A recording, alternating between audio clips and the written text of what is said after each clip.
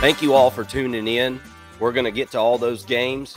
We're going to get to our reactions on all those games. We're going to re-rank the top 25 today.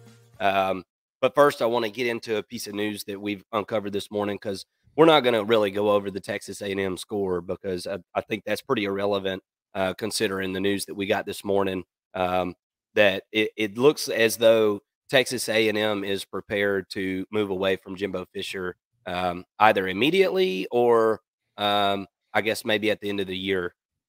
So at this point, I wouldn't understand why they try to keep him through the end of the year. You might as well go with an interim, I would think. But nevertheless, that's what's being reported right now. What's your reaction to the Jimbo Fisher news? And maybe if you're like me, you're probably a little relieved. I'm about sick of this soap opera. It's time to move on.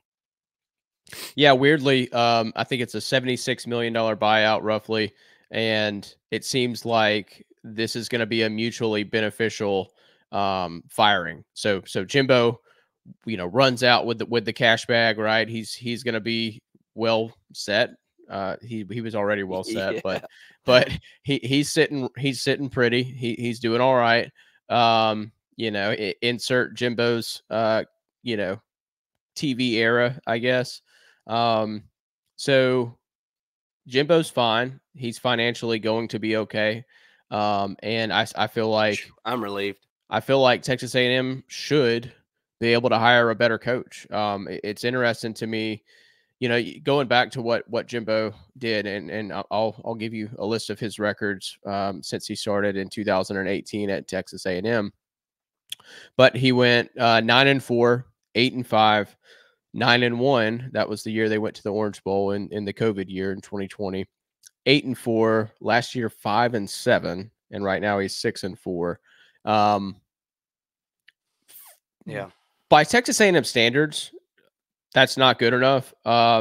Compared to what they did historically, it was a step back from what Kevin Sumlin did in his first 5+ seasons, 6 seasons, and the thing is that makes it so significant is not that they took a step back, it's how much they paid to take a step back. That they forked over a ton of money. They basically just backed the freaking ATM truck up to his house and unloaded, and it did not amount to anything other than some really good talent.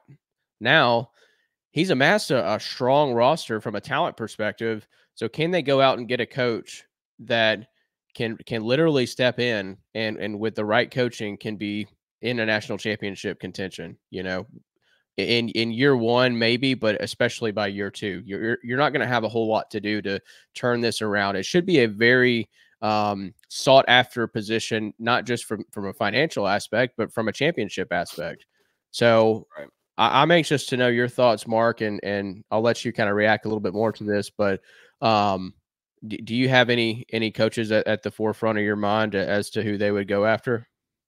Well, not yet. I mean, look, obviously, I think you need to go with somebody regional there that's got some kind of footprint in Texas. I think it's obviously very important for Texas A&M to be able to recruit that area. And hey, recruiting wasn't the issue. Jimbo brought in a lot of talent.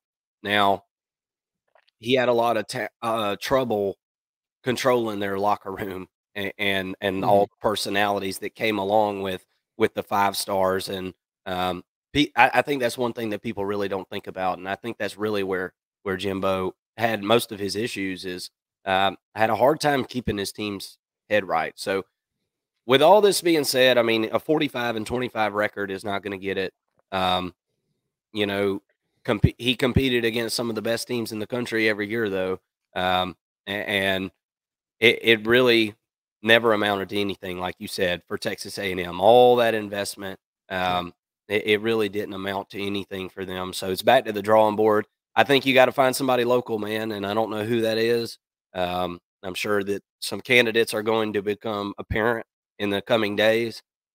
But for now, we got signing day, Mason, in like a month and a half. Mm-hmm. A month, whatever. Yeah. All these recruits that they've got lined up. I mean, they're all questioning coming to Texas A&M at this point. So somebody's got to get in there and do damage control immediately.